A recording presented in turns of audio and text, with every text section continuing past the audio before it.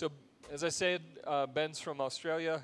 He's been here in the States. He came to Corning to teach a course last week. He's been our guest artist here in the amphitheater this week. And tomorrow he's heading back to his family, but it's been great to have him here. Ben's an excellent glassmaker. He's been at this a good long time.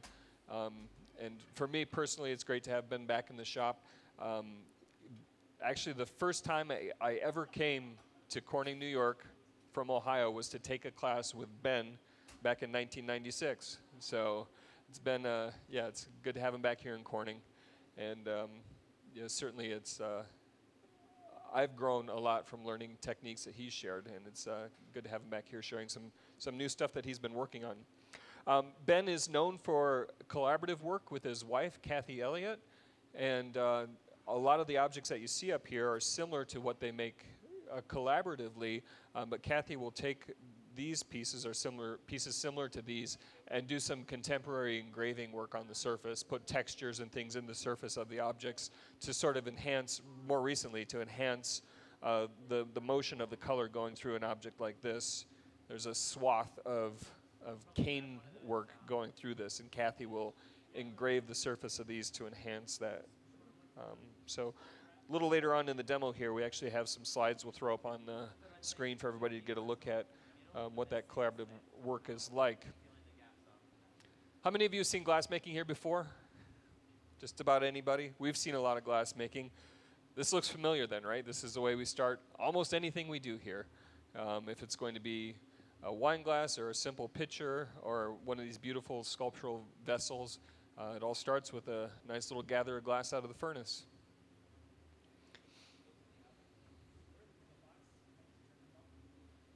There were some pre-made elements that Ben has prepared to speed the process along, and actually not just that. Even if he weren't making these in front of an audience, he would pre-make these other elements just to make sure that he had what he needed when he needed it. And they're going to be actually some of the decorative cane work that you see woven across the surface of this vessel. So George over there right now is actually, I think, picking up. Is that a solid chunk, George? Yeah, a big solid chunk of some pre-made, a pre-made chunk of glass with cane on the surface, and so he'll use that, get it nice and hot, and then actually be able to draw it over the surface of the vessel to get that nice fine line pattern.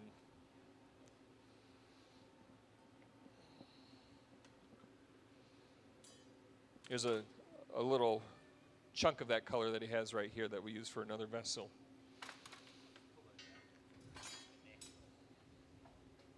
So George is heating those up in the garage here. We had it warmed up to about 1,000 degrees in an electric pickup oven. He's then heating it up a little bit more in the garage here. This is a gas garage with a burner over on this side. So you can hold that glass in that burner and make sure it's just starting to soften so that when you put it into the 2,000 degree reheating furnace, it doesn't blow up, which is what George is heading over to do right now.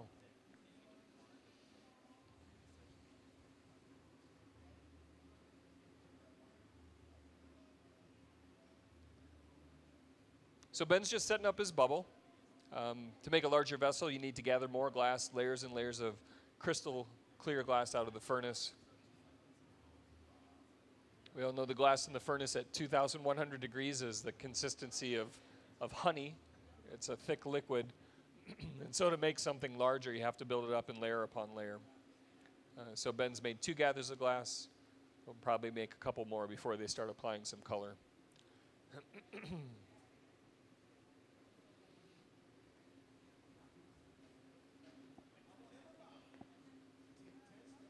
Sounds like we have Zydeco in the house tonight. The band in the auditorium is playing in here.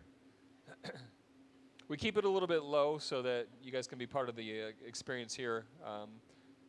But it's good to get a little taste of what's happening over there. And if you want to hear it up a little louder, you're welcome to head on over to the auditorium and check that out. I think we're only making 1 vessel tonight. So, you know, this is a 2-hour event. This lasts until 8 o'clock. And I think when they made these other ones, Ben was saying they took about 2 hours. So This is going to be a one-piece night. That's right, isn't it, Chris? Or we just weren't making the one vessel this evening? Seems like a long time maybe to take 2 hours to make a vase like this, to make a sculptural vessel. But you know, then you think about it. What other material can you work with where you start from nothing and in 2 hours you have this amazing, beautiful vase? I mean, glass is an incredible material.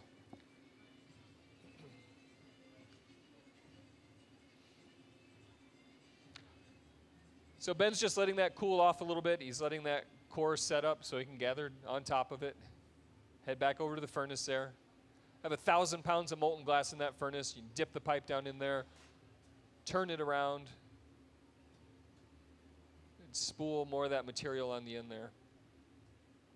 Any chance, up in the booth, can we play the gathering animation, the gathering video? This is something we do during our demos during the day. I don't know if we have it queued up tonight because of the special demo.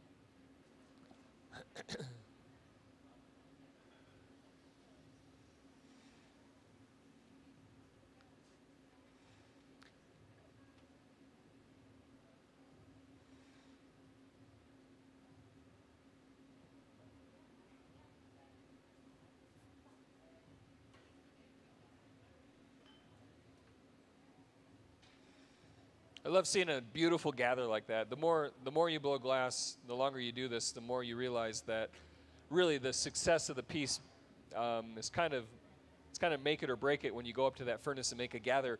Ben pulls out a beautiful gather of glass. It's really nice and even in shape, and it's even in temperature as well. You can tell because it's all just sort of glowing a uniform orange color. There's not a lighter or dark spot on one side or the other. And really, setting up this core with those nice even gathers makes the rest of your job so much easier. He's tightening the glass up on the pipe there, just to set everything up just the way he wants it, to make sure that it all goes smoothly from here.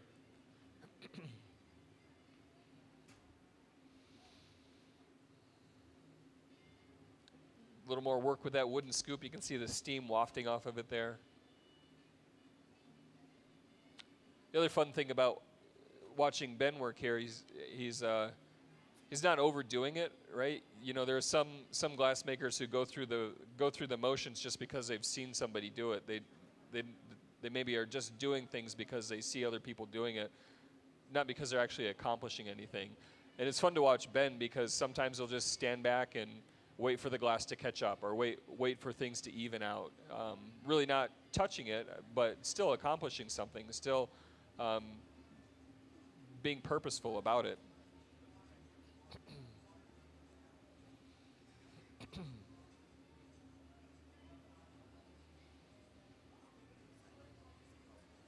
And again, this is just a matter of building up that foundation for the piece you're working on.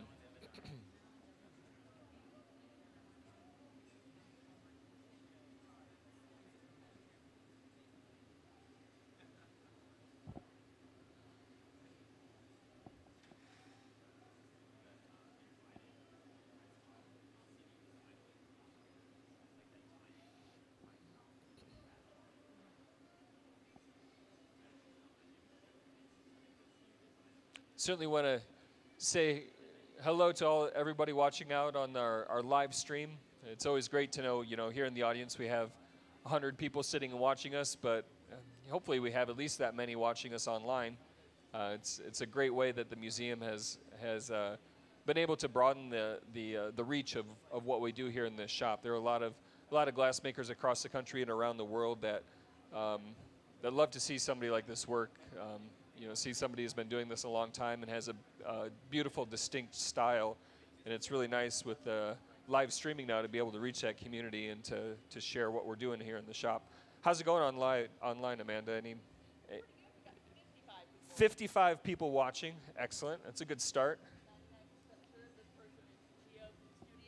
Yeah. His name is Geo Studio. Geo Studio's watching. Great. Bubble Wolf in a bubble. Nope, it's just a bubble. Bunch of gather around it. Now, Ben actually said that his family was going to be watching in Australia, too. So hopefully they tune in. As Kathy can check up on him and make sure he's working hard. Ben has 2 daughters. Over in Australia, anybody know what time of day it is over there? About 9 in the morning. Megan knows. About 10 a.m. 10 a.m. Saturday morning. Wait. Friday morning. Yeah, I was going to say, it's Thursday here. Yeah. Yeah.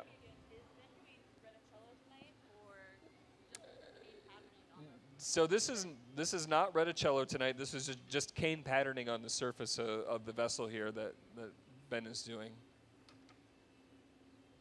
Yeah, so we've got some people watching tomorrow.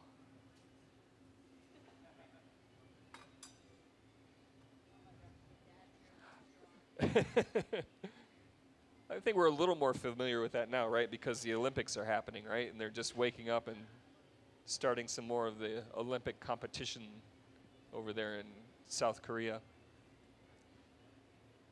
Have a great team working with Ben tonight. Jeff Mack right now is working the pipe, turning. Chris Rochelle is at the furnace, heating up one of those cane elements. George Kennard is heating up one of the cane elements. Helen Tegler is helping out. My name is Eric Meek, and we all work as glass artists here at the Corning Museum of Glass.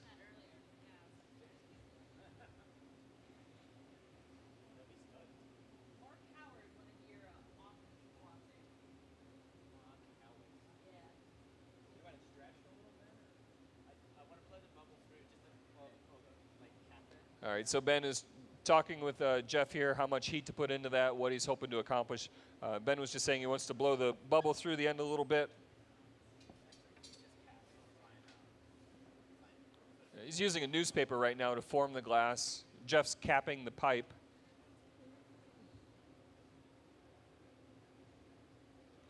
And Helen's working the shield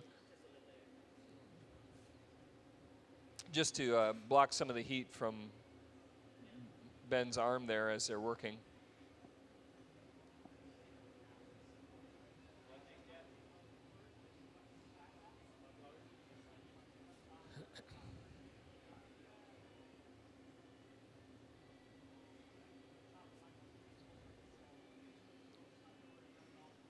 If you're looking up on the monitor right now, you can just see that bubble. It's trying to work its way down to the tip a little bit. Ben was holding the paper on the side. The bubble's traveling down to the end a little bit, the part farthest away from the pipe. It's taken George and Chris a little while to heat up these cane setups that they're going to be applying to this. They're pretty solid glass, and they were down around 1,000 degrees. Glass is actually an excellent insulator, so if you have a piece of glass and it's 1,000 degrees, to get the whole thing up to 2,000 degrees, all the way down to the core, it takes a long time. You can't just stick it in the furnace and stand there and wait, because the surface will get really hot and the core stays really cold. So it takes a while of repeated heating and rolling it on the table here. You get it nice and hot, you marver it to retain the shape, to chill the surface a little bit, heat it up again to really drive that heat down into the core. But they're getting close now, close to the point where they'll be applying the cane decoration to the surface of the setup that Ben has established so far. Yeah. Yep.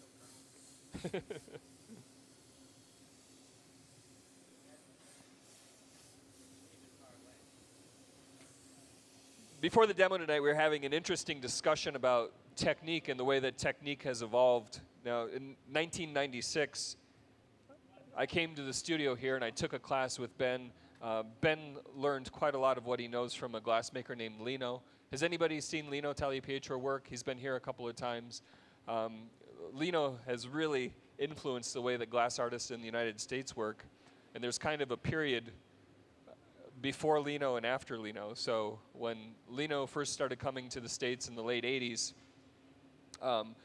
glass artists in the United States were kind of figuring things out for themselves, and they were working in a lot of varied and archaic ways. But Lino really helped to influence the way that people work, and certainly has been a heavy influence on Ben. So applying cane, like he's doing right now, applying cane is definitely an Italian-derived technique, but the way he's doing it is certainly certainly unique and certainly his own. So it's been great to watch artists take a lot of the techniques they've learned from Italian masters like Lino and put their own contemporary spin on it. But when we were talking before the demo tonight, we were saying it's been since the late 80s kind of that Lino came and changed the way people started to work. And I sort of referred to the way that people in the United States work today as an Italian-influenced style. And Ben was saying, you know what? It's been long enough, I think we can just call this a studio glass style, just what it's evolved into. And it's really an amalgamation of an Italian influence and the way a lot of studio artists work in the States and influences from other countries. We just had a Swedish glass artist here, and there are things that we do that are influenced by Swedish glass artists. Some Australian things. So it's really, I think, evolved into a fantastic technique that we can really call the studio style now. All right, so Chris is applying a little bit. There, you can just catch it on the screen. He's just applied a little bit of gold leaf. So remember, underneath that gold leaf is clear glass coated with lots of really fine white lines called cane. And so they're wrapping that around. And look at that cane wrap pull off nice and evenly around the circumference of that bubble.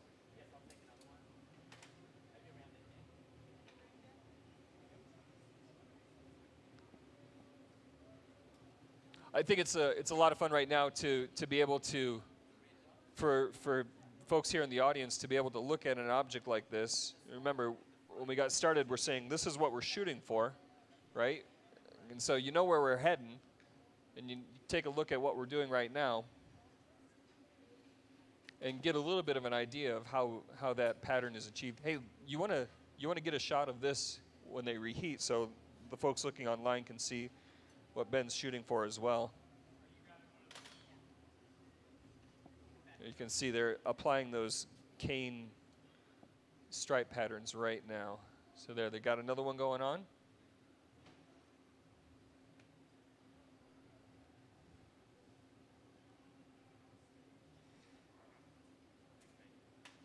Looking good.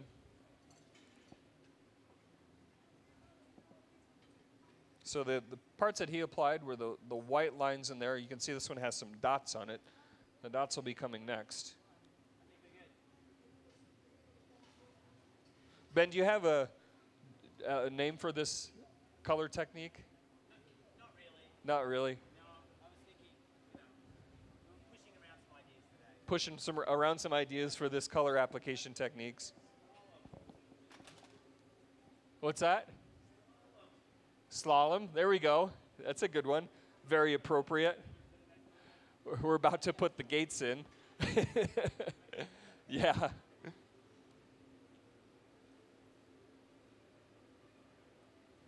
I like that.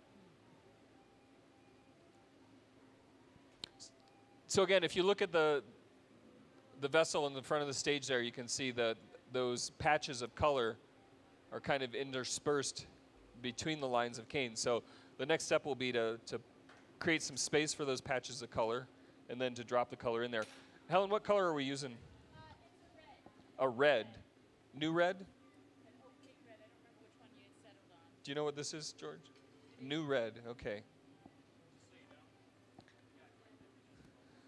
Anybody have any questions so far? That's one thing I forgot to say in the beginning. If you have any questions, this is completely casual. Feel free to yell at us.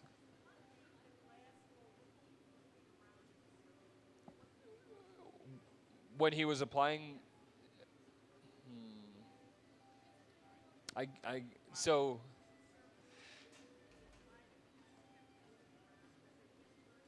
oh yeah, so he was turning the pipe underneath it. Yeah, so rolling the pipe into that. It's like wrapping, well, there he's doing it again. You can see it's like wrapping bubble gum, around a toilet paper tube or something. You just touch it on there, it sticks, and turn it around, and it spools right around there.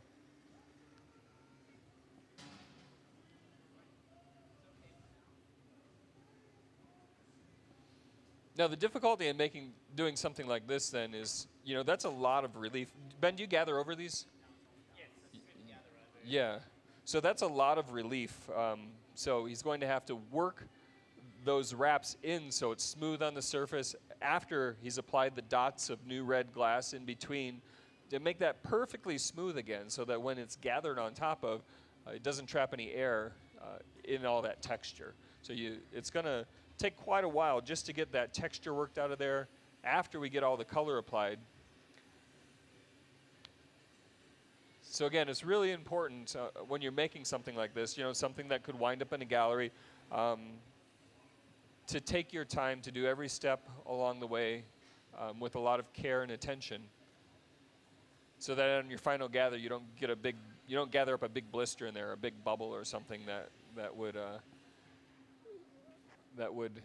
not be that pleasing to see in the final vessel. The other thing, like I said, is a lot of the objects that Ben makes, his wife, Kathy, then works further, and she'll work hours and hours. It takes Ben 2 hours to make these, but then Kathy will take it and spend,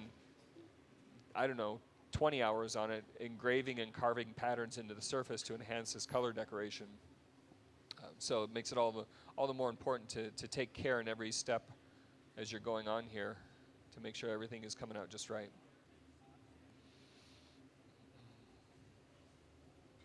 Again, creating space there, pushing that wrap around a little bit so it's just not right around the circumference of it, but so it has a little bit of motion in there.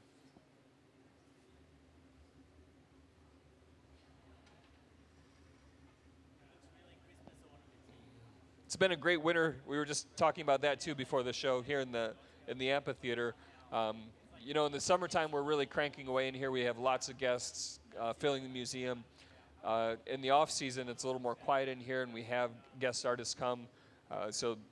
This winter we've had Robin and Julia Rogers. They did 2300 last month. Was anybody here for that 2300? That was a fun piece, wasn't it? Yeah, it's fun to have a diverse range of artists come through here. We had Jim Mongrain here earlier in the season. Now Ben is here. Next 2300 is going to be great right before St. Paddy's Day, I think. I'm not sure. Maybe even on St. Paddy's Day this year. Have the Red Hot Chili Pipers coming back, and we have a team here from Corning. Dane and Megan, are they in the house? Dane and Megan, wave your hands. They're going to be heading up. There you go. The next 2300. So come back and check out what they have in store for a special St. Paddy's Day 2300. We have an artist, Dan Friday, coming out from the Pacific Northwest. Dan's a glassmaker from Seattle, and he'll be coming in April. Now, he's not doing a 2300, but if you have a chance, you want to come and check out the work that Dan makes. He does some really beautiful, inspired work with a lot of figures in it. It's a little more sculptural and not vessel based, or not as much vessel based. So that'll be another great guest artist to have. And we're also this spring doing some work with the artists from the Rockwell. There's an artist named Crystal Gregory who will be doing an installation at the Rockwell, and she'll come over here and do a little bit of work with our team as well. So lots of fun things happening at the museum throughout the spring. Lots of reasons to come back and watch fantastic artists working in glass.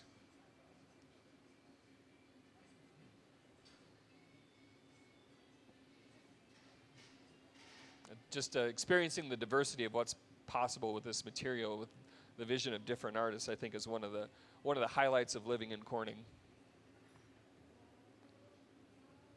All right, now Jeff's going to start to work that in a little bit, using that steel top table to start working some of the relief out of the surface of this piece.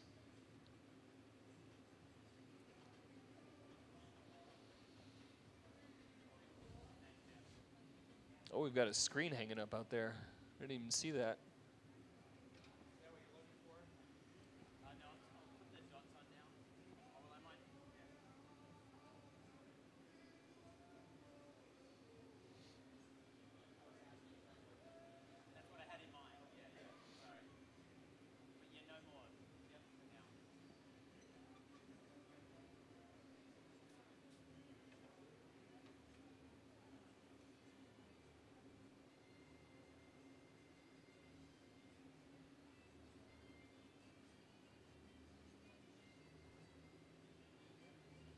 Right now that gold leaf is really evident on the surface there. But it's nice. Once the vessel gets blown up, it becomes a whole lot more subtle, and it just creates a little bit of visual interest in that. It's not overpowering at all once this piece gets expanded, gathered over and expanded a little bit. I almost forgot, I do think we have some images that we can show of some of these objects when they're finished with Kathy's cold working on them. Up in the booth, is there any chance that we can switch over to the images just for a little bit? I've got my clicker here. Or Helen, is that something that we do down here? I don't know. Okay. All right, so now they're going to be starting to apply the new red dots. So Helen Tegler here has heated that bar of color. She's using a bar of color. So this is a densely colored glass. We actually purchased this glass. It's made by a company in Germany. We melt clear glass in our furnace. We also have another little furnace over here that has this turquoise blue in it. So we can gather two different colors of glass here, but if we want to use any other colors, we actually have to apply it. Ben made one of these the other day with that turquoise blue, and I think it was a little bit soft, the turquoise. Yeah. So the turquoise patches that he put in there are really soft. It became a little bit thinner there. It was a little bit ornery to blow out, so decided to use some of the red, which is most likely a stiffer color this evening.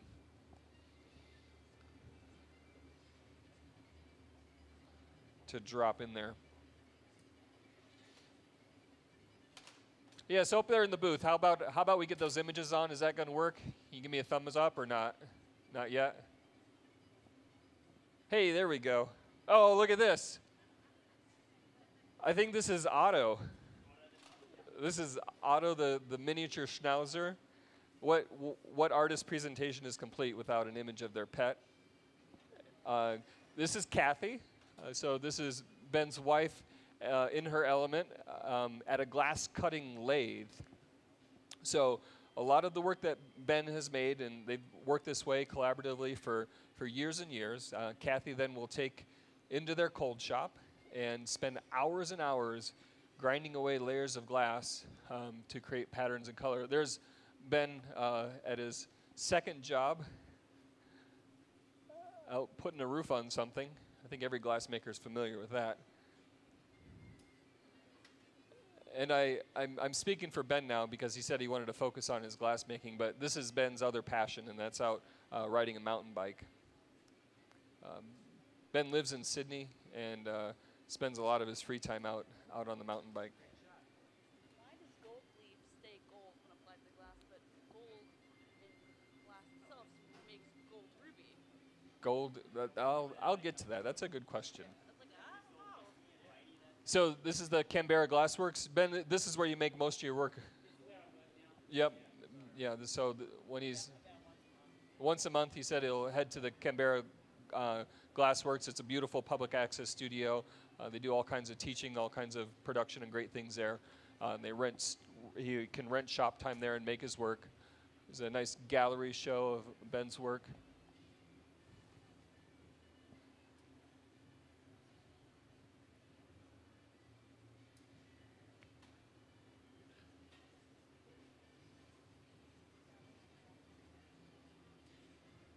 So not only has Ben influenced heavily by Italian techniques, by Italian glassmakers like Lino Tagliapietra, I think you can also see influence in the Italian glassworking style of the 50s and 60s in a lot of this work. These are great examples, though, of taking forms that might be traditional Italian forms and then doing that cold working on the surface and really getting some unique motion happening there. I know at the end of this presentation, oh, there's one from the vault.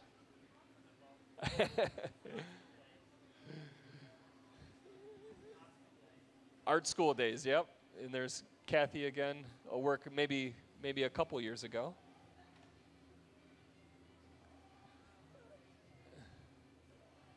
I remember this image when I signed up for Ben and Kathy's class in 1996. I remember seeing images like this and just being blown away by that combination of virtuosic glass making with really interesting contemporary patterns on the surface. You know, Corning is a glass cutting town, right? We're celebrating the 150th anniversary of glass making coming to Corning next year. 150 years ago, Market Street was full of glass cutters, full of shops where they would cut and engrave glass, and this is really a contemporary spin using techniques similar to that glass cutting. I know this place has played a big role in Ben's education in glass. This is Pilchuck Glass School out in Washington State. A school founded in part by Dale Chihuly, one of the first places that Lino Tagliapietra, I think the first place that Lino Tagliapietra came over to teach. And Ben was part of the first wave of students of Lino when he first came over in the late 80s and the early 90s.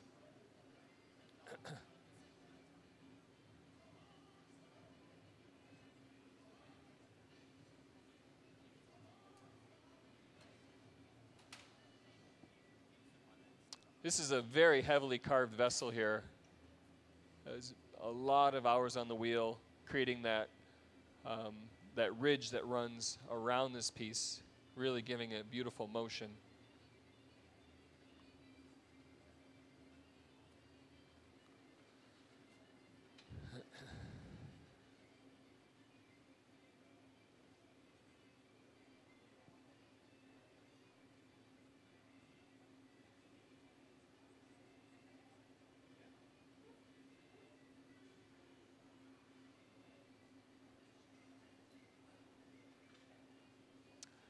Oh, here we go. Here we're getting to some of Ben's more current work. You can see the piece there on the right side of the screen that has the cane work in it, and then some of the cold working, accentuating the motion of that cane work.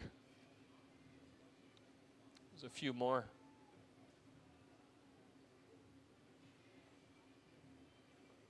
All right, there's a few more.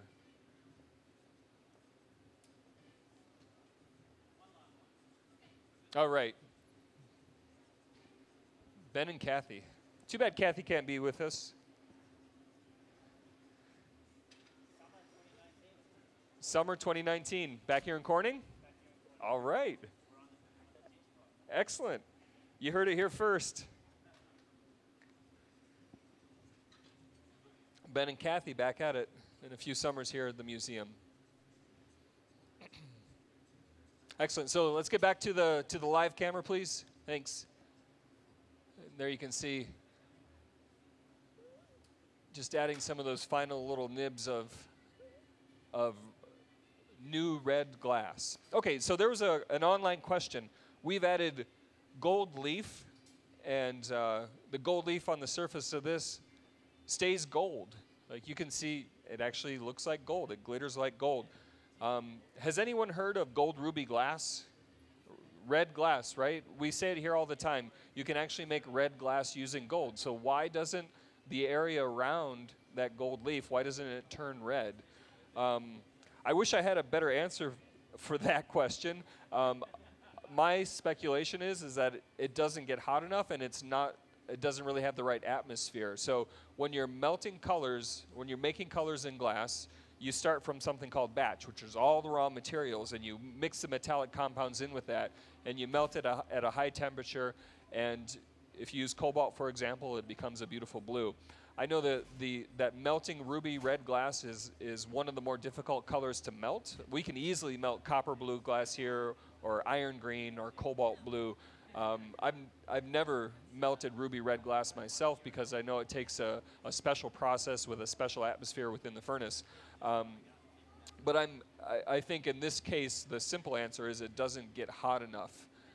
If you use a copper foil on the surface of the glass and you overheat it, you can actually get sort of that blue, that coppery blue color around the foil. I've done that before, but I've never seen the same thing happen with gold leaf. And also with silver leaf, sometimes it gets a little bit of a yellow look. Silvers can create a yellow colored glass, but I've never seen the same thing happen with gold leaf. And that's something that we might have to ask one of our our scientist or Dr. Cook to explain a little bit more, to look into a little bit more. But for the most part, if you apply foils, you're working at a lower temperature, I think the foil would be more likely to burn out and go away than it would be to form a color, that red color in the glass. All right, so Ben's back on the pipe reheating this in the furnace. Now that he has the cane pattern applied, he has those red dots applied, it's going to be a matter of working that texture out, right? So it's going to be repeated heating, marvering, blocking, using the paper, however he prefers, to work some of the texture out of the surface of this glass. Really getting it hot. This is really when you have to make sure you're ready for the workout, because that big gob of glass is really hot there. Even when you gather, it's not as ornery to handle as it is when you reheat it right like this, because when you gather, you really let the core cool down, and you have that structural core to gather on top of. When you're reheating to do something like this, you can see that blowpipe is glowing almost as orange as the glass is. So it's really hot all the way down to the core.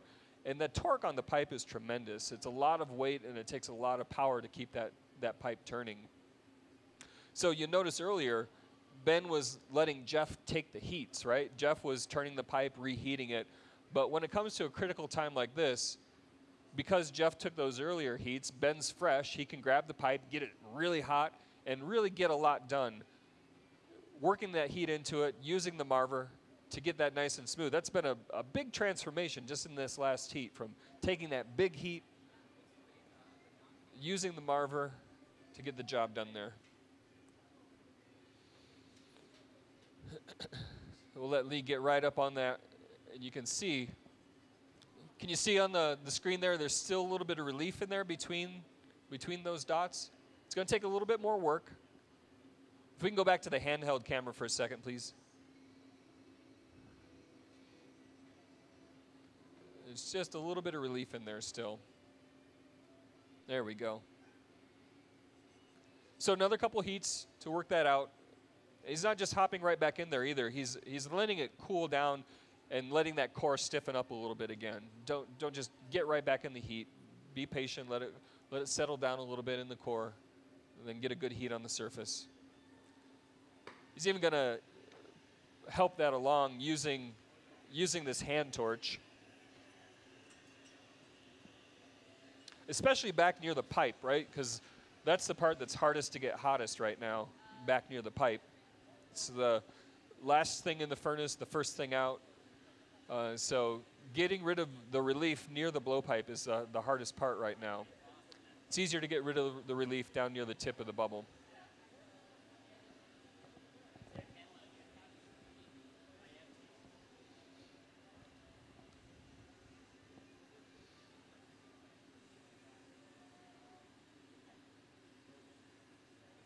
Oh,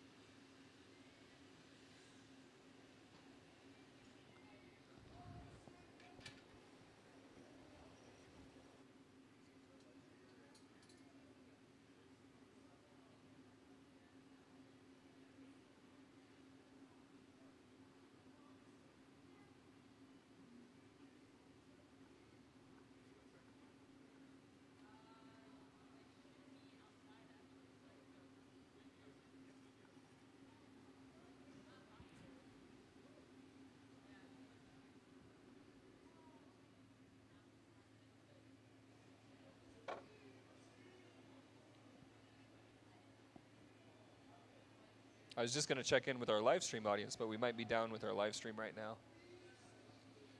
Any other questions? How's everybody doing up there in the cheap seats? All right.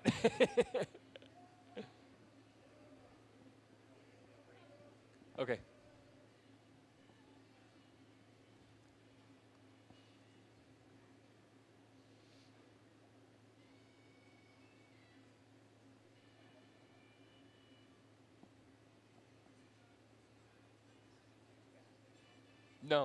No, music is great. Anybody been in the auditorium? Anybody dancing yet? Good. Good. Hey, how are you? All right, getting another good heat in there.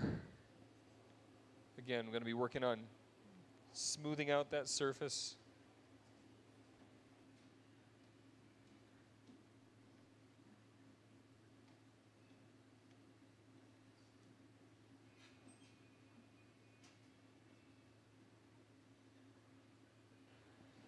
I'll have it up on my phone for a small thing.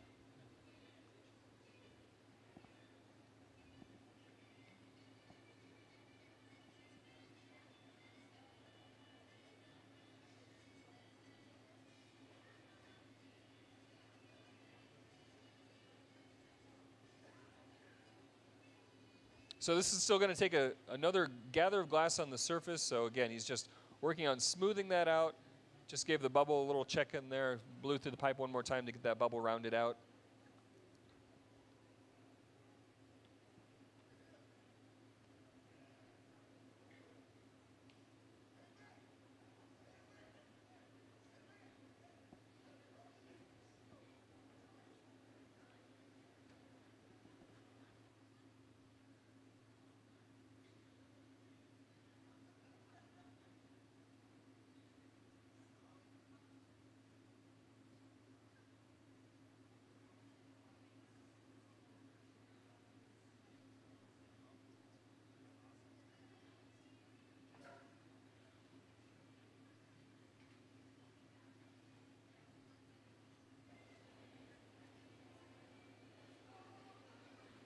How's it coming there, Ben?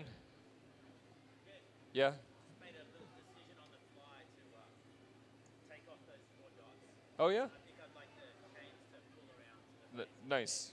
It's also massive, and I don't want to get it. Nice. So Ben was just saying, artist prerogative. He's made a design decision on the fly. He added the four bits of red glass near the bottom, and he's decided that he doesn't really like that. He wants the cane to come down to the bottom, so that the cane pattern will be all the way down to the bottom of the vessel.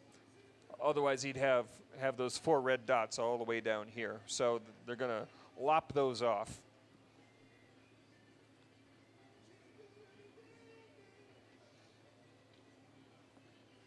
So George is getting a nice heat on that. George Kennard, our master gaffer here in the shop, getting that nice and warm for us.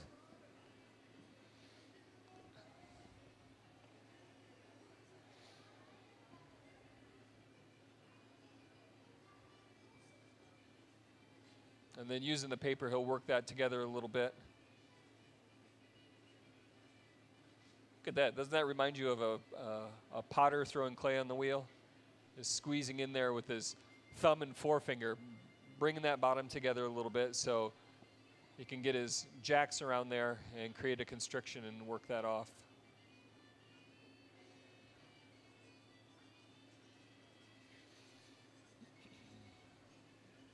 For anybody who's just come in, our artist this evening is Ben Edols. Ben is with us all the way from Sydney, Australia. Ben's from Sydney and lives and works there, but certainly coming to the United States has played a big role in his career as a glass artist. A lot of Australian glass artists come over here to take classes, here to Corning, to Pilchuck, and other places. A lot of artists from Australia sell and exhibit work in the United States. Obviously, the market for art glass in the United States is maybe a little bit bigger than in Australia, so there's some more opportunities with galleries. I know Ben has had shows in galleries all over the United States. And so he's spent a lot of time over here, and it's great to have him back. Been a few years since he's been here in Corning. It's great to have him back here. He taught a class last week and was a guest artist here in the amphitheater this week, finishing up with 2300 tonight, and back on a plane heading for Sydney tomorrow.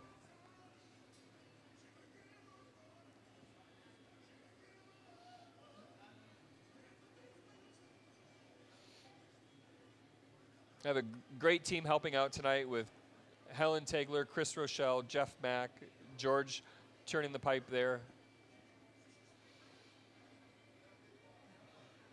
It's a great thing about living in Corning. You know, it's a small town, right? But lots of really talented glass makers all around. How many people around here are actual glass makers? How many of you blow glass?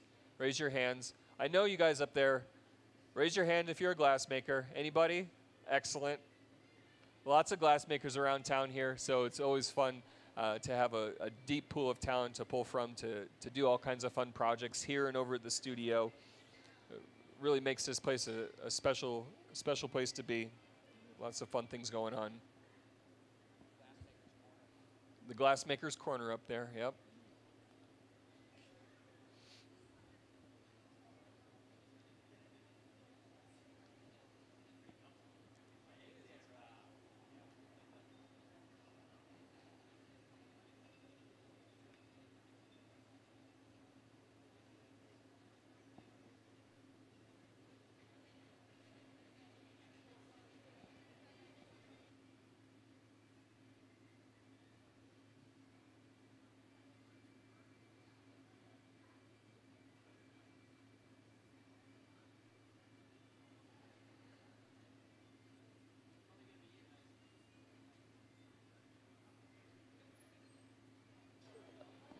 I didn't know that. On this one? I think it's on there. Yeah, it must be. Oh my gosh. Did you guys know that Dwayne Dopsy of the Zydeco Hellraisers is the Jimi Hendrix of the accordion, according to Rolling Stone? Yeah.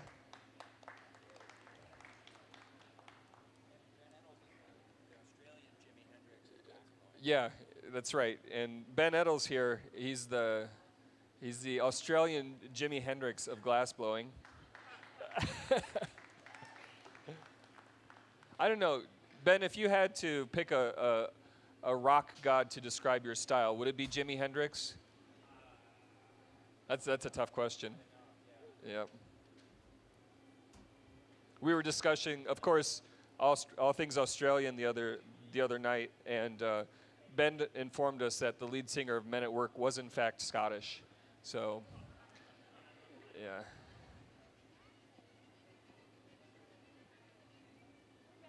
We're back live? All right. Welcome back, live stream. Sorry about that. Robbie Williams. Wow. So Ben is the Robbie Williams of glass making.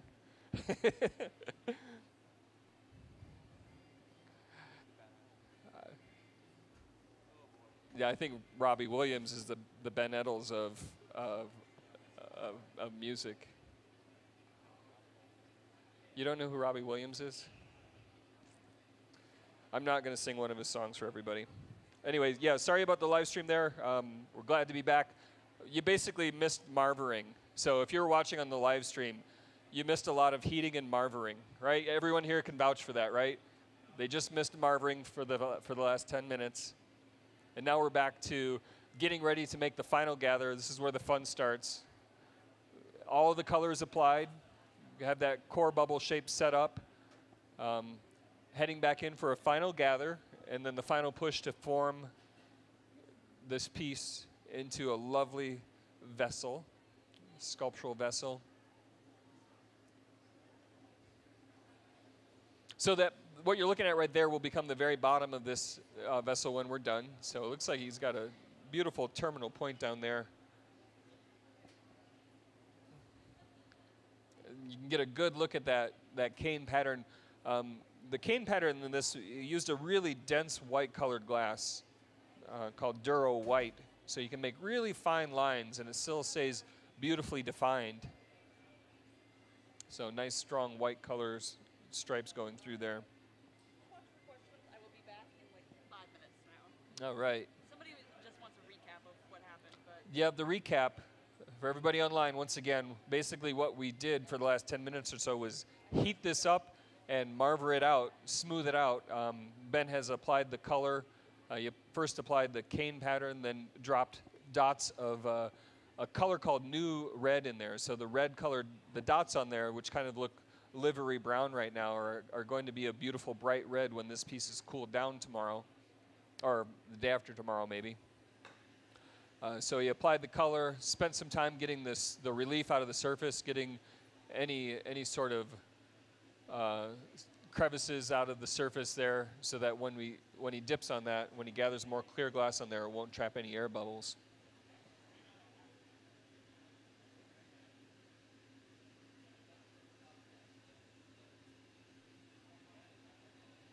All right, so maybe a little bit more of that. He must have spotted some areas up there that still have some creases that still need to be worked out.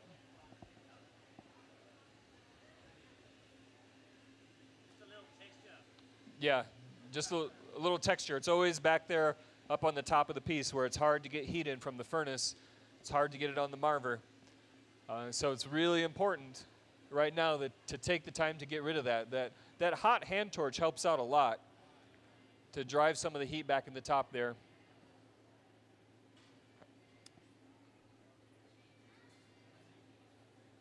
And now maybe another go with the block to get that smoothed out.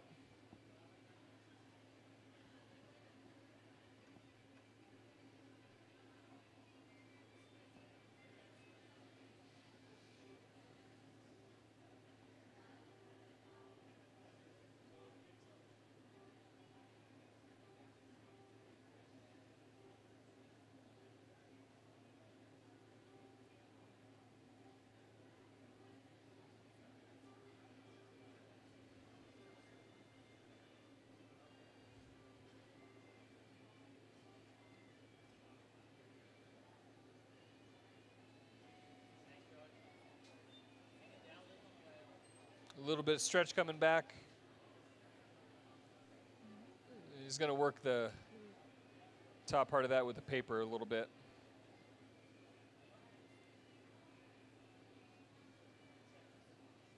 Looking good.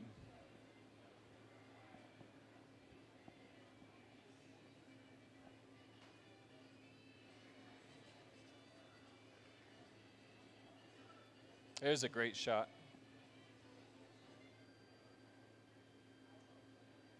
You can even see some of the gold leaf going through the piece there.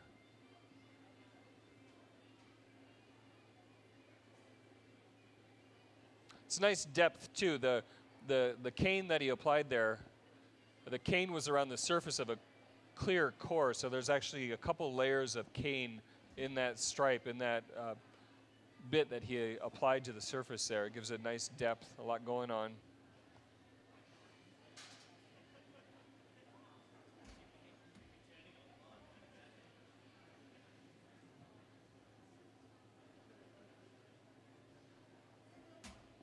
All right, so now I think we're good with the texture. Now it's just a matter of setting this up for the final gather.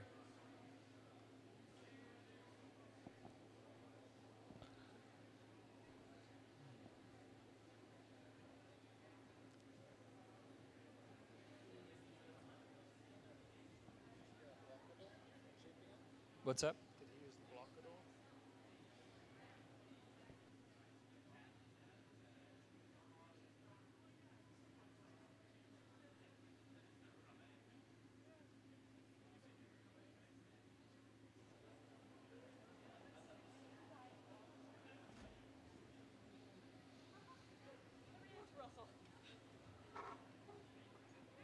Okay, so just getting this set up for the last gather. Sounds like the Zydeco might have just went on their break. Zydeco Hellraisers. It's not something Ben can do. He's not going to set this down and come back to it. We're going to work right through. So here we go, into the furnace, into that 1,000-pound pool of molten glass there. Push that bubble down in there, turn it around a couple of times. Get a nice, even coat of molten glass on the surface. Not as easy as it sounds. You really got to take care in the way that you spool that glass around there. He's going to give it a little strip here. He's just going to let a little bit of the skin drip off there. This gather wasn't really about achieving a whole lot more material or a whole lot more volume. It's more about just putting a skin on there, getting that even heat, enveloping that color setup that he's worked so hard to achieve.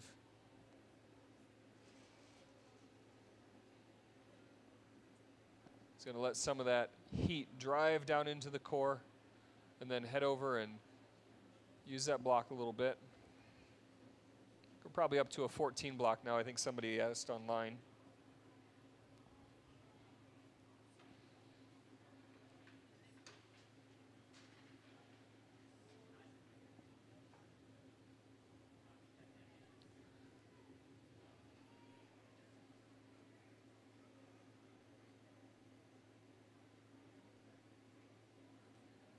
It looks like it went great. I don't see any little air bubbles trapped in there. He was, again, careful to get all that texture out of the surface.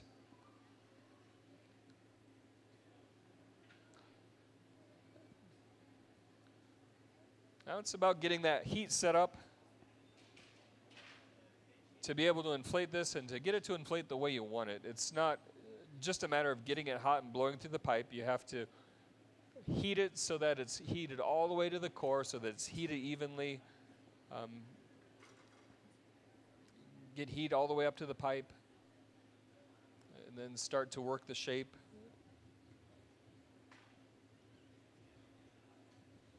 When you have a variable or random color pattern like this, it makes it a little bit more difficult to blow out evenly, and it makes it a little bit more essential to take care in this step now to even out that temperature. So again, back into the block.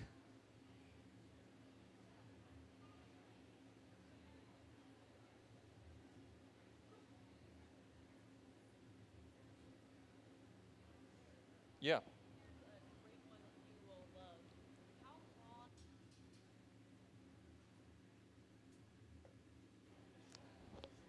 That's a great question online. How long does it take to get a feel for gathering and blowing out the glass? And I always answer that question this way: if you've been blowing glass more than 5 years or less than 10 years, you think you have it figured out. If you've been blowing glass more than 10 years, you realize that you don't know anything yet. So it takes a while to know what you don't know. And the longer you blow glass, the more you learn that really gathering is where it all happens. Making a nice even gather, setting it up right, and that's really where you need to be focusing your practice and your work to get better at this. It's how you set up this bubble, how you gather.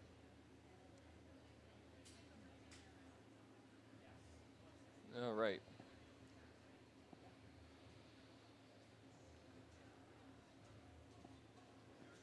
Yes. Yep. Yeah. So, I always have to go back to the beginning. I said in the beginning that the work down here in front, it was all made by Ben here in the shop in the since Monday. Yep. So Ben's been working hard, and has made a lot of beautiful work in here. It's been a real treat for us to watch Ben work and to see him produce these amazing objects. It's a great thing about glass making. You know, we're gonna sit here 2 hours tonight and watch him make this piece, which may seem like a long time, but over the span of a couple of days, you can wind up with a pretty nice body of work. If each piece takes 2 hours, maybe 3 hours if it takes a long time.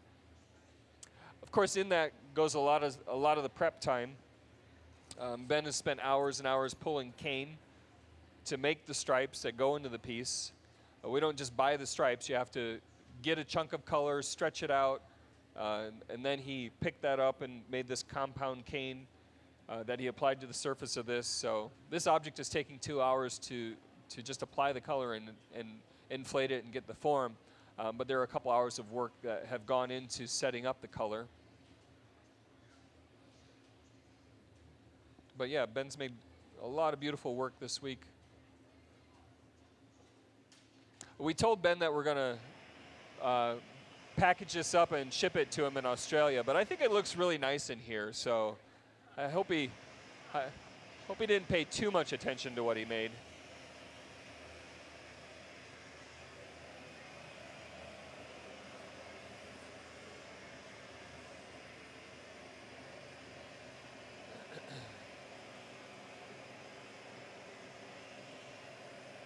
So right now there's a discrepancy. There's a little bit of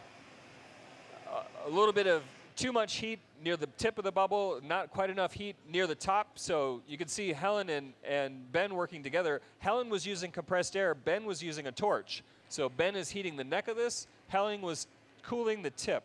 The tip of the bubble, first thing in, last thing out of the furnace, so it tends to get too hot. The neck, again, is a little bit harder to keep the heat in. And so using compressed air, using a torch there, they were able to set up a little bit of extra heat in the neck, because that's really the part that Ben's going to be working on right now. He wants to get that neck blown out a little bit more. And he still has to put a neckline in here, right? We still have to cut that jack line in there to separate this vessel from the blowpipe eventually. All right, everybody working together. George turning, Jeff inflating, Ben's turning and shaping, Helen's shielding. This is glassmaking at its best, like watching all these people working in concert. Chris is setting up the punty already, so that's ready when this piece is ready for the transfer.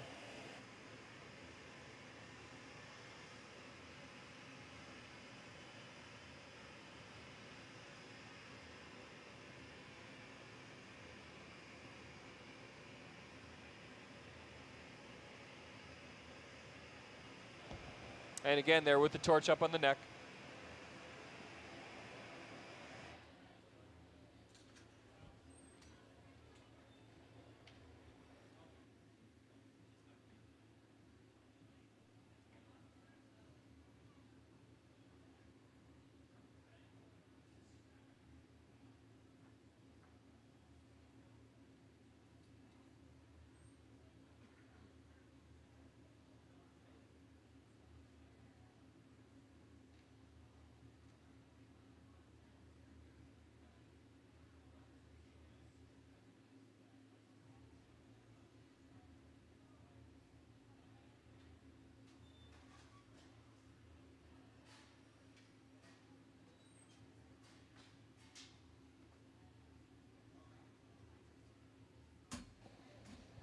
All right, now they're setting that jack line, creating the cut line off the end of the pipe there. This will become the top of the vessel.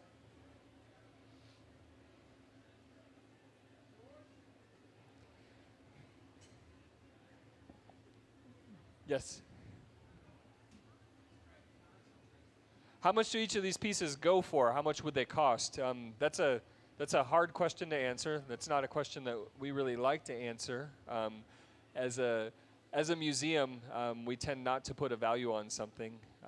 It's not just a cop-out. It's really what I've been told to say. Ben, I think if you talk to Ben, he could probably give you an idea of what these would retail for in a gallery. It's probably not something that anyone would casually purchase this evening, I would say, if you just felt like having a pretty vase to put in your house. It's probably one of those kind of purchases that you'd have to think about. And there's good reason for that, of course. You know, Ben's been doing this over, I think, nearly 30 years or more now, and he's among the best in the world. He really is, I can say that. He's got a fantastic technique, beautiful aesthetic, and he just creates absolutely lovely work. I just wanted to show you guys, too, in this pan right here, if you can see it, is the red that's applied to this piece. So you might have thought I was kidding you when I said it's red dots, but this is actually the red that Ben has used in this piece. I pulled this out as one of the scraps off of some of the color that was applied tonight. So colors, especially reds, are pretty hard to get a true take of when they're hot.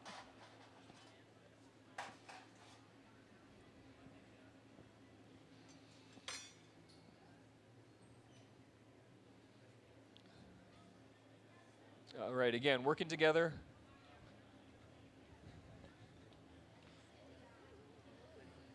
Yeah. Ben's watching that expand. Jeff's blowing through the pipe. Ben's using the pad of newspaper to keep the bottom a little bit thicker.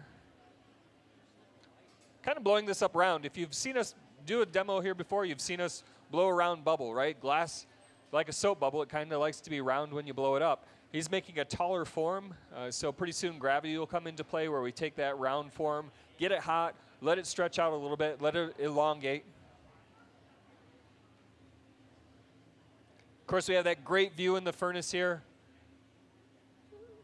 Watching that heat up. Ben's on the pipe. He's going to get that nice and warm.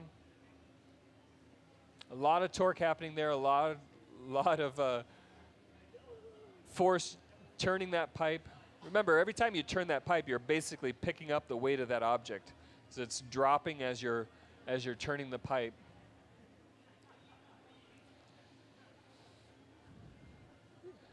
It's like he's keeping the neck out a little bit. He doesn't want the neck to stretch. He wants the body of this to stretch a little bit more.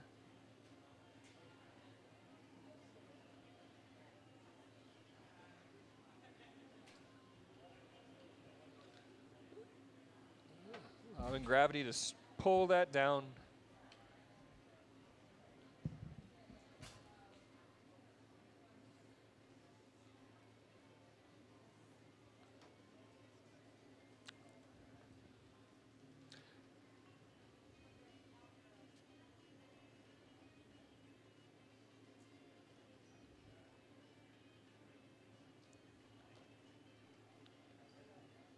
And back up.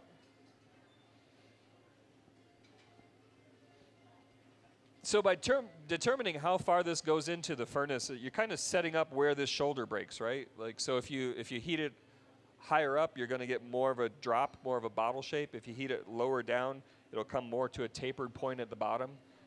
So that's kind of what's going on right now. As he's heating that, depending on how far he has it in that furnace, where the burner is.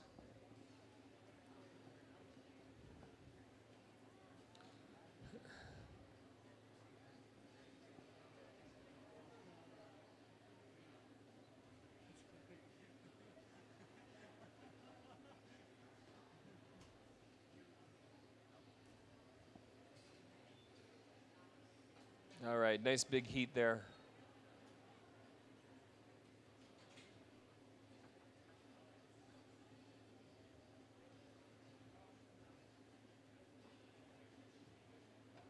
I can't wait to see this one when it's cold, to see that red really pop there.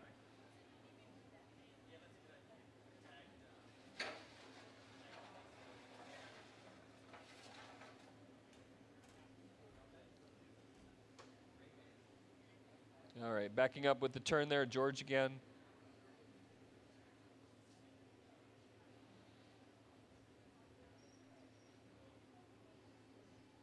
You know, I've been watching a lot of the Olympics, so I really feel like we should do, you know, that personal interest story right now, right? Where we break to Ben riding his bicycle through a meadow in Australia.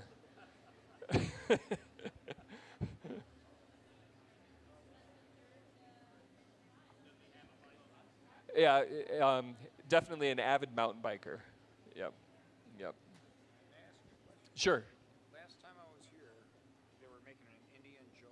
Yep. Okay. Is it on display anywhere in this place? Nope. Or did they actually finish it? No, they finished it. So whenever we have a guest artist, this gentleman was asking about the last piece we made for 2300. Actually, what's made belongs to them, and so they took it with them. Yeah. So So they'd probably have it here for us to see it. they had it here. They hadn't finished it then. They were around for a couple of days, but you know that was But since then, we've sent it on down there. Yeah. Sorry to say, did that one make it online? Yeah. So. Yeah, that's one of the rough things about glassmaking. We love, like, when we finish a piece to be able to pass it around or have everybody come right up and take a look at it. But you always have to wait. When we make an object, just on our daily demos, you have to wait until the next day. Usually when we have a guest artist here, they're making pieces that have to anneal longer than that. So it may be even 3 days after the piece is made before you can see it, because it's thicker or bigger and it has to anneal longer.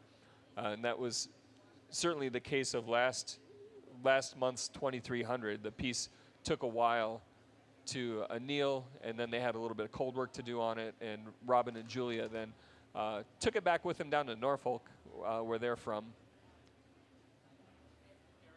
Yes?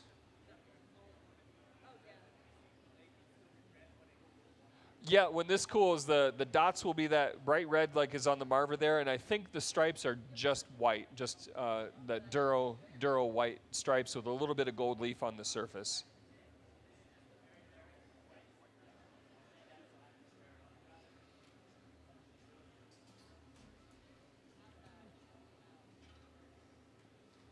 Did you find a picture? Found even better the video of it. All right. Was that the video? Yeah, of it out of the annealer. I missed last month's 2300. I heard it was quite a nail biter. A lot of fun to watch.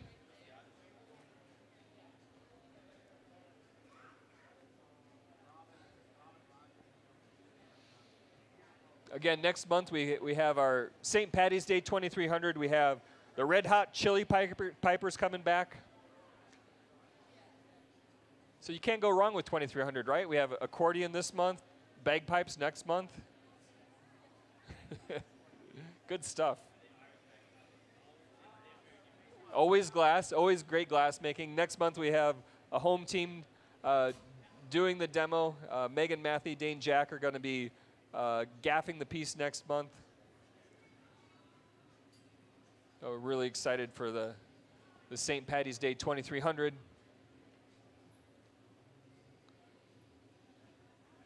All right, now working on getting that bottom set.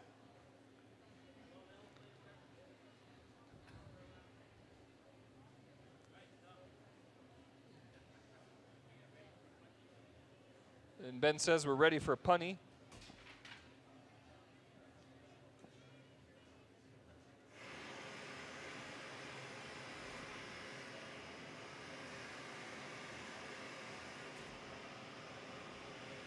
Now he really doesn't want to perfectly flatten the bottom on this piece.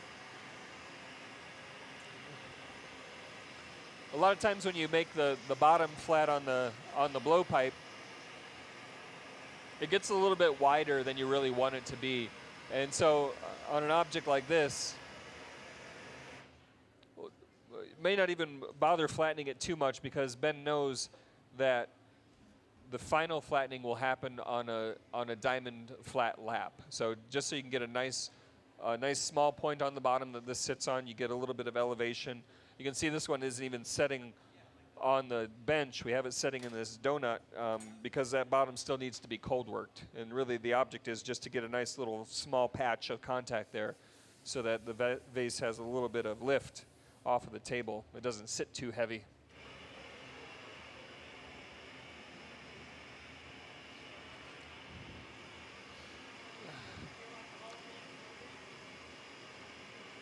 Expert. Yeah. To true up the cylinder, why did he use two paddles as opposed to a paper marver? There's a question about that has to do with style, with personal preference. So online they're asking why didn't he use the paper marver? Ben used two paddles, and I would guess probably because he's not really going for just a perfect cylinder. There's a little bit of contour along this whole vessel, and with those paddles, it might be easier to nail that contour. Yeah, you could do that too. That's another thing we were talking about earlier. Jeff and Ben and I were talking about glassmakers on Murano and how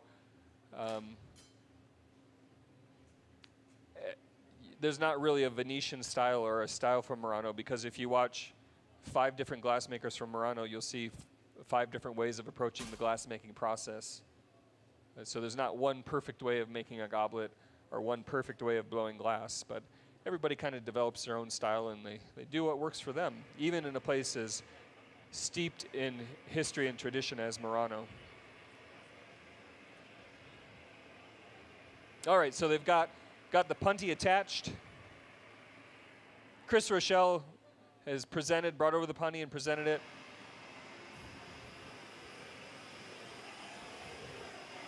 Look at that.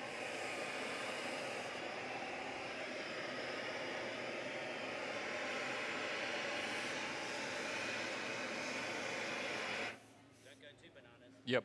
Okay, probably good. You like a running start on the rail? All right, so they're getting ready. A little bit of water up in the neck, up on the rail, a little tap. Chris takes it, looking good.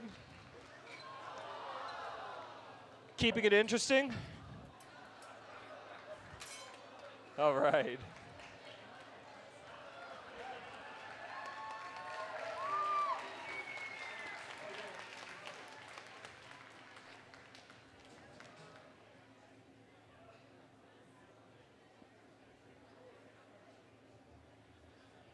little juicy back there still. That's okay.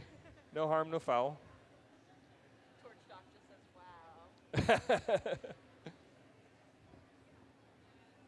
That's all right. You know, we really want a nice attachment on the bottom there. It's we were using the air to set that up a little bit. Ben said, go easy on the air. You know, you don't want any little cracks to develop down there.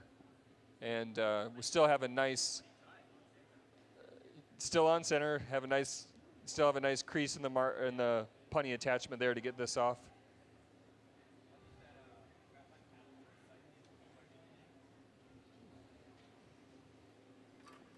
You know, it's a show. We have a lot of people in the audience. We want to make sure everybody's awake. Are you paying attention? They say nice recovery. Nice recovery. Yeah, you know, we were talking about making mistakes in the glass shop, and somebody here at the museum said, oh, it'd be fun to maybe sometimes see people screw up more because it gets exciting, right? But really, glassmaking is a process of continually messing up and fixing your mistakes. And hopefully you do that before anybody notices anything wrong, anyone else but yourself, you know. Because there are always little things that are going a little bit differently than you hope they would, and you're always working on correcting them. I think anybody who works any kind of glass, if it's on a torch or on a out of the furnace, can relate to that. Nothing ever goes perfectly, and it's always a matter of assessing your mistakes and fixing them, straightening things back out, giving it another heat, and marching forward.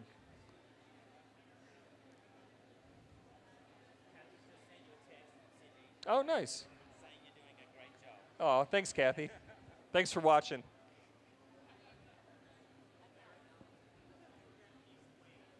How much does a piece weigh? You know, this probably weighs 10 or 12 pounds. It's about the same scale. Yeah, so it's a similar scale.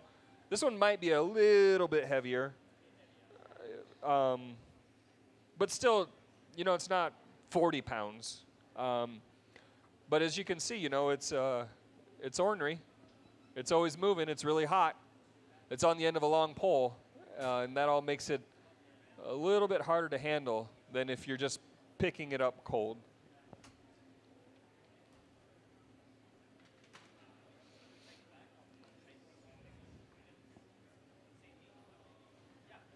Same heat, Chris said. We're getting some heat back in the top. Ben's using the paper, some graphite tools, maybe even inflate it a little bit more with the Sophietta. Helen has a Sophietta in her hand. You can actually plug the top of this, blow through the end of that tube, and inflate the glass even though it isn't on the blowpipe anymore.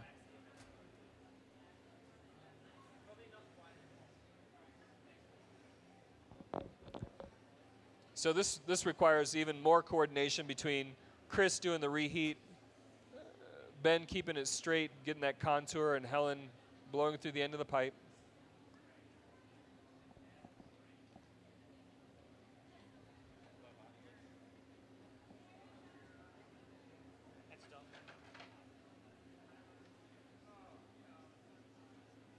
All right.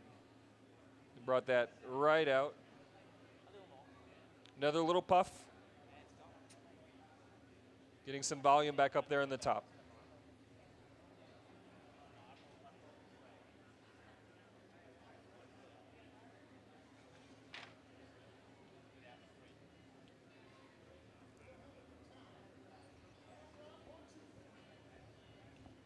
All right, so it sounds like the Zydeco's coming back.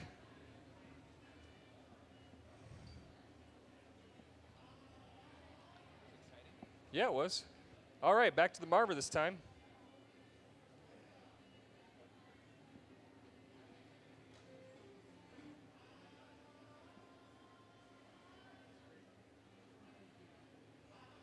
Nice.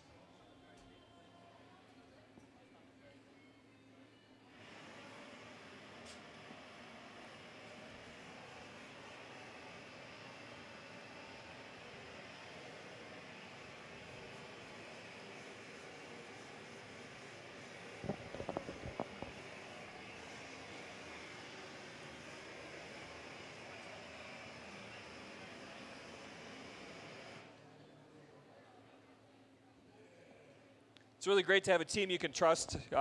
We haven't worked with Ben a lot, but you know, you guys have watched Chris and George. They blow glass for all kinds of folks.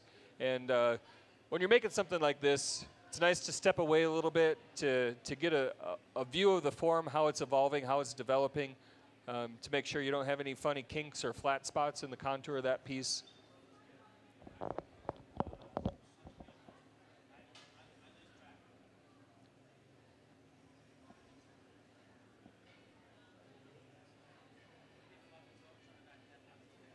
So now it's time to work up towards the top and working on getting the rim of this piece set up just how he wants it.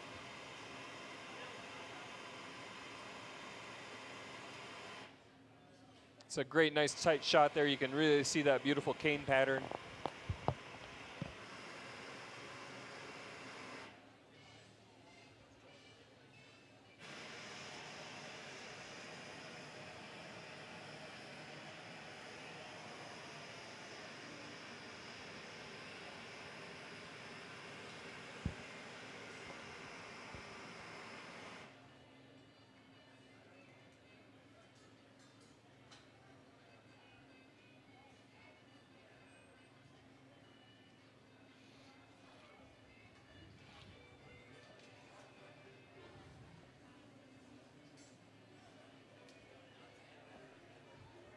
I have to say I haven't watched Ben finish one of the tops of these, so I don't know. Ben, are you going to trim that, or are you going to jack it in and knock her off? Yep, jack it in and bonk it off. So we'll be stretching this out and then creating a cut line in there and cracking off the top to get that final nice little opening there.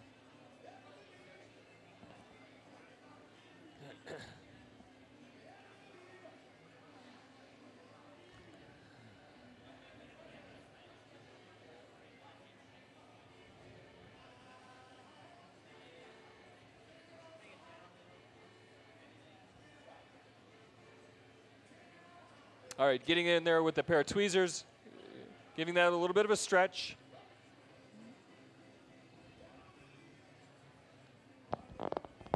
And of course, that's not going to stay. Now it's a matter of getting in there with the jacks, starting to constrict that back down, create a tight line in there. It'll give them something to pull on to stretch out a neck and then tap that off.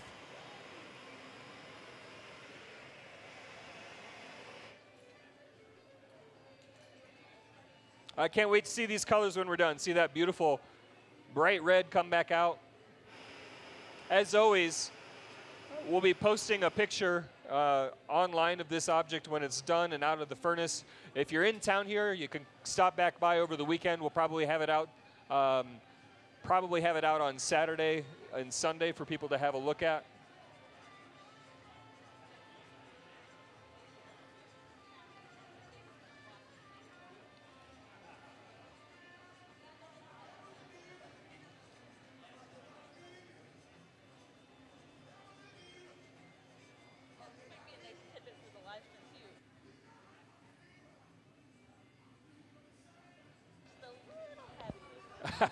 Oh boy. What's that? Yeah, so just so everybody knows, even though Ben is thousands of miles away from home, Kathy, his wife, is watching online right now and giving advice. She said this piece might look a little bit heavy.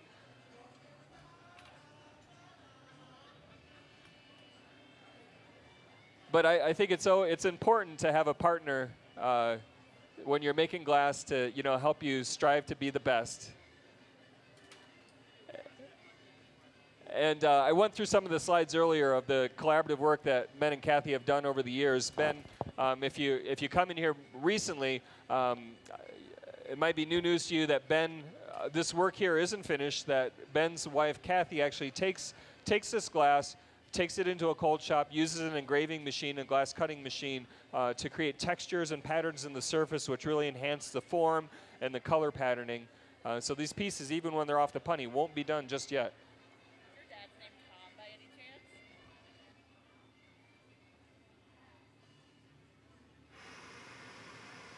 All right. So we have Ben's wife watching from Australia, and my dad just chimed in on the live stream from northwestern Ohio. So, don't you love modern technology? Yeah, it's great to have family watching from far. Here with us tonight in the hottest place in town. Listening to some great Zydeco music, watching some great glass blowing. So even if you can't be here in Corning with us, it's great to know we have some friends and family watching all over the world.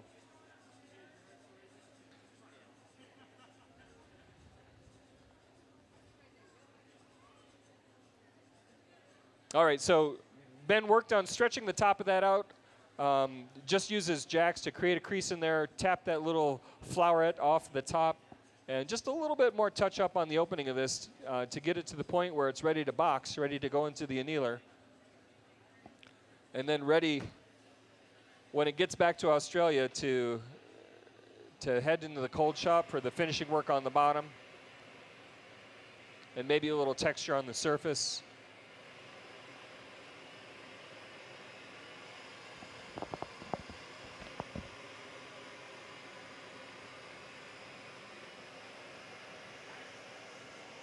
Nice little subtle touch up there on the rim.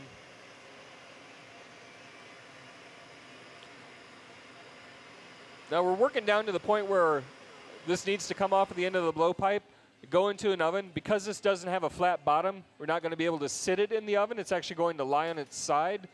So getting the temperature right is of extreme importance, making sure that it goes in there cool enough that it won't slump, hot enough that it won't crack. It really has to be in a very fine temperature range to be able to lay this in there on its side and not pick up any texture from the floor or the annealer or the wool that we lay it on, not to collapse or become oblong at all. So right now it's just a matter of winding the temperature down and just getting everything just so to get it off at the end of that punty and into the box.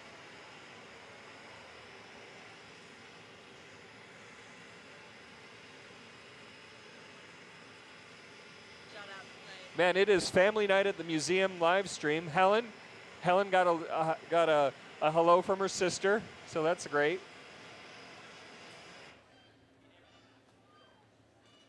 Love to see people tuning in online. Also, if you didn't catch all of this online, we do put these up on YouTube in a week or so. Maybe a little bit longer. This will be up on YouTube so you can catch the whole demo. If you missed parts of it tonight, certainly invite everybody to come and see us here live. Next month, 2300, is a celebration of St. Paddy's Day with some great glass making, some great music from the Red Hot Chili Pipers. A little bit of final work on the volume and the contour of this piece. Getting a little bit of shoulder puffed up in there, looking nice.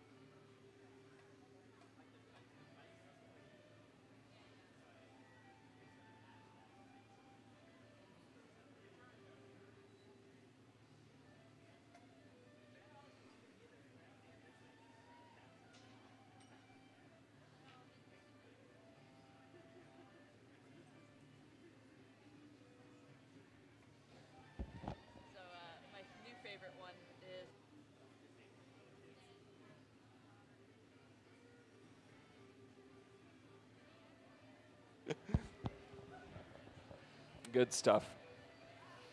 All right, really working on getting the nice shoulder in there. It's the bubbles following the heat. I don't know if you could see that subtle change there, but Ben worked with the torch to get some heat up there in the top with a little puff. It really rose up and got nice and round up there in the shoulder.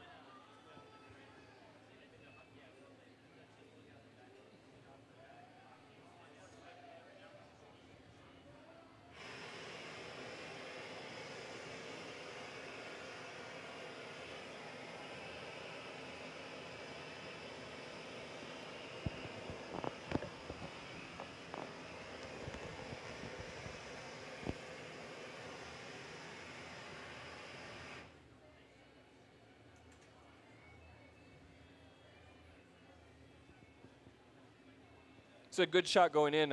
I like on the camera there to see how that wrap pulled up towards the top. We have a couple of patches of clear up there. They have a lot of fun stuff going on with the cane, and then that red color pulled up towards the top. It's really nice how that all resolved up there near the opening.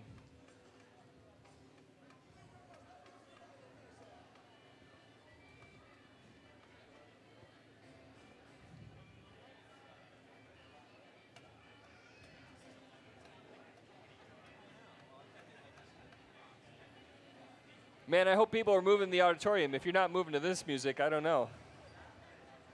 This is good stuff.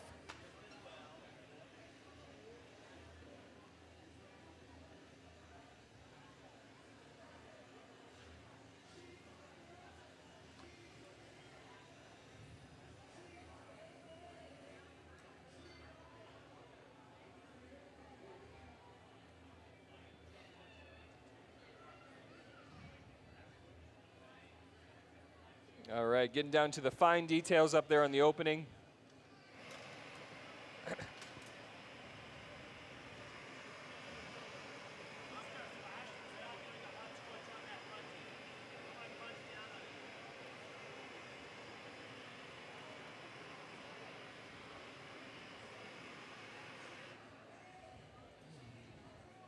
All right, so being mindful, if you were here with us on that transfer, being mindful of the transfer there, Ben's going to take a little bit of extra of attention and get a little bit more of a cut in on the punny before we go to bonk this off. So we're going to use the hot torch and cut in a little bit. When we had that punny transfer there,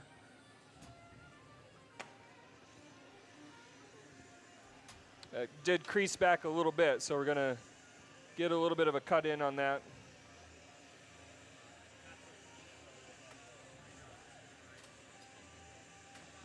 That's all right.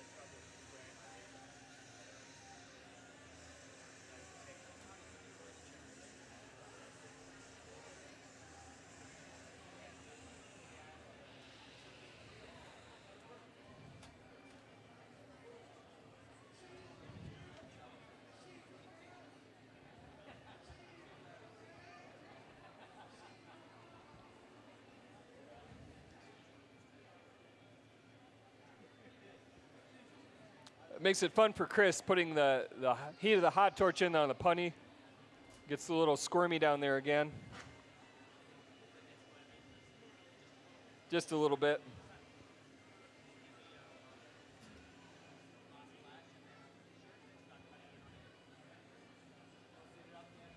All right, last flash. Jeff's getting on the suit to be able to put this away, putting on his gloves.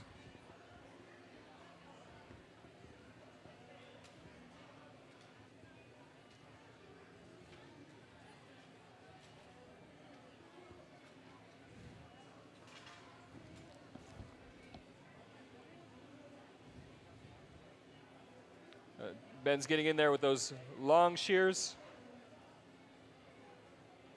Just a little bit of insurance down there. Making sure after all this work that comes off the punny nice. Still moving, no rush here. Again, we want to make sure we get that into the oven. Not too hot, not too cold, just right.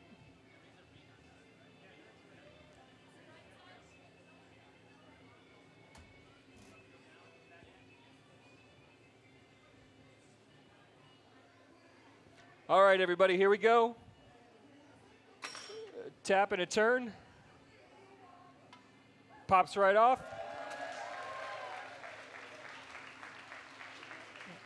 Wait till it's in the box. And we've got it standing. Everybody, Ben Edols.